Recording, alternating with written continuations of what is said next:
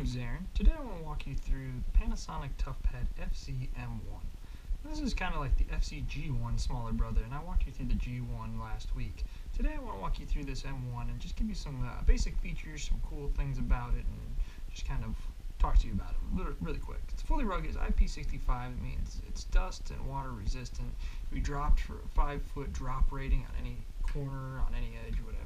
So it's just good for any job site, and it comes with a bunch of cool and useful optional features. Let me turn this over here and show you that it has an optional hand strap. Now this optional hand strap, it doesn't come on all models, but it can be put on all models. It just secures to these 3 points right there, and your hand fits in like this. Sorry, got it backwards. You can tighten it down, and that secures it to your palm, so you can use it as a tool while you're walking around the job site, and you don't have to use both hands to secure it. So it just secures on that hand. Another feature, once you take this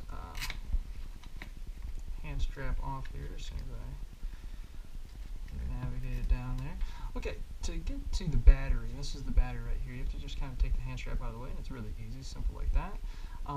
This comes with a bridge battery. Now that means that I just turned it off actually.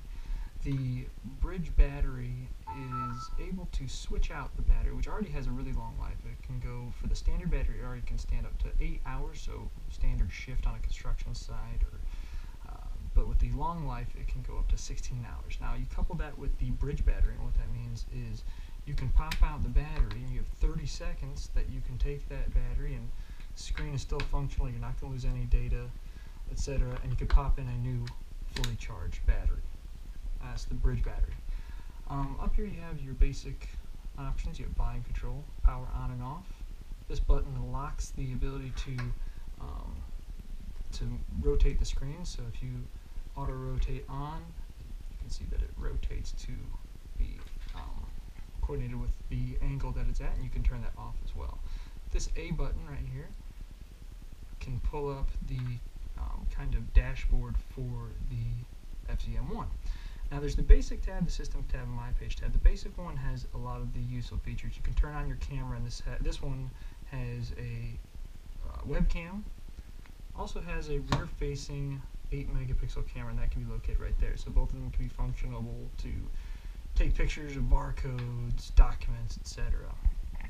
That would be switched on with the camera utility right there. The touch panel mode, and this is pretty interesting because the touch panel, it's a very sensitive capacitive touch screen. That means it's multi-touch, and capacitive is different from resistive in the fact that resistive is pressure sensitive. It kind of has some rubber banding and lag behind it.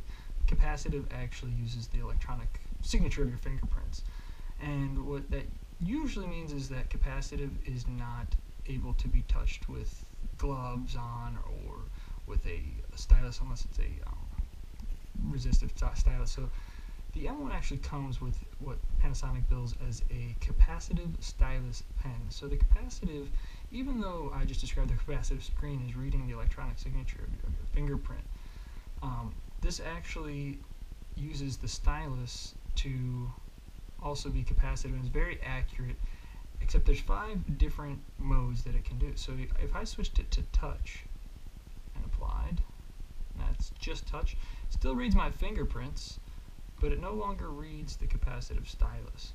Now, the touch with glove is interesting because Panasonic has allowed the screen to still be capacitive, still be able to read the electronic signature fingerprint, but through a thin layer of a glove, you can also function that. So as soon as you turn that on, you're able to actually use this touchpad and touchscreen and multi-touch with gloves on. So if you're on the work site and you have gloves on, you don't want to take them off, you turn that on, you'll be able to use the touchscreen with gloves on. Very useful. So the pen and touch mode is by far the most applicable mode because it doesn't take away your pen. I'm not sure why you'd switch it to just pen or just touch. The pen and touch is the one I like to leave it on for default. Speaking of leaving stuff on, as soon as you open up your M1, I would suggest, and this is just personal preference, changing the kind of the scale of the scroll bar. So if you open up the scroll bar and you see these windows, and the screen is very intricate HT display, but that kind of comes with the drawbacks of some stuff being a little smaller. So if you have big hands, like I've described myself in numerous videos, it kind of is rough to kind of navigate sometimes.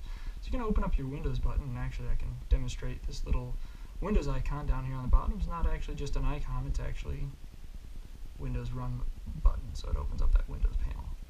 So you're going to go to Control Panel. Probably can use the stylus here for this. So you're going to say Appearance and Personalization, and you're going to go up to here to change window glass colors. And that, with Windows 7 Professional, there's a few different ways to do it with Windows 8 or Windows 10 operating system, but this is how you do it with Windows 7. So you're going to go to this Windows Color and Appearance and change the colors. Then you're going to go to Advanced Appearance Settings, click on that, and this drop-down arrow is actually going to bring you to a few different options and a few different size settings just for Windows navigation. And so I like to go down to the scroll bar, take your size, and you can open up the keyboard and delete the default 17. You can put it at 50. Let's see what 50 looks like. Okay, let's see if I applied that. Actually, I think I didn't apply that.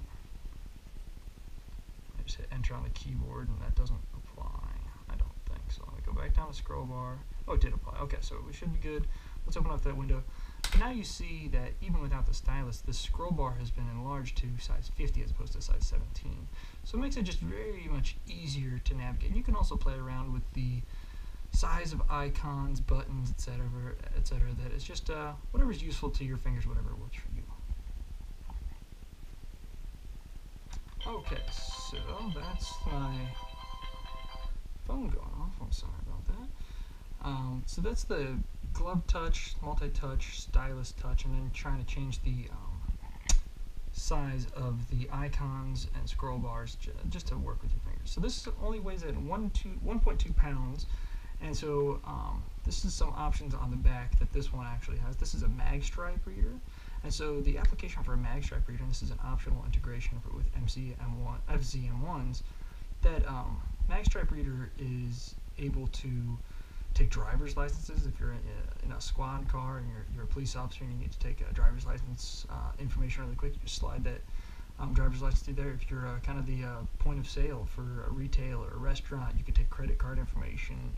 You could use it all right there, and you have the software that you already have downloaded onto it, and that would be able to just turn the FZ-M1 into a lot of different functionable applications. This one also has the optional LAN port at the top here, and if I just open that up, you'll see that it has LAN port. You could hook that up with a local area network. In this same slot, it's kind of mutually exclusive. You could do like a barcode scanner, and there's a few other different options that are optional upgrades to the M1. Over here we have the headphone and USB 3.0 jack. Down on the bottom we have the docking connector for the FZ-M1, so you can slip that into a dock. And we'll demonstrate that in a future video. There's a really cool new product that I don't want to spoil the surprise, but that video will probably be coming next week, of just being able to slide this in there and have a screen replication and port replication of the FZ-M1. So hopefully we'll be getting that in next week, and I'll be able to show that off to you. And then over here you just have your power port, and all this is all sealed. There's port covers on all of them to keep it IP65, and should be all good. So if you have any questions about the FZ-M1, if you're interested in purchasing one, we sell these, and we also can answer any questions and always help you out with any questions you might have. Anyways, give us a call. We're always looking forward to talking to our customers, and we'll talk to you soon.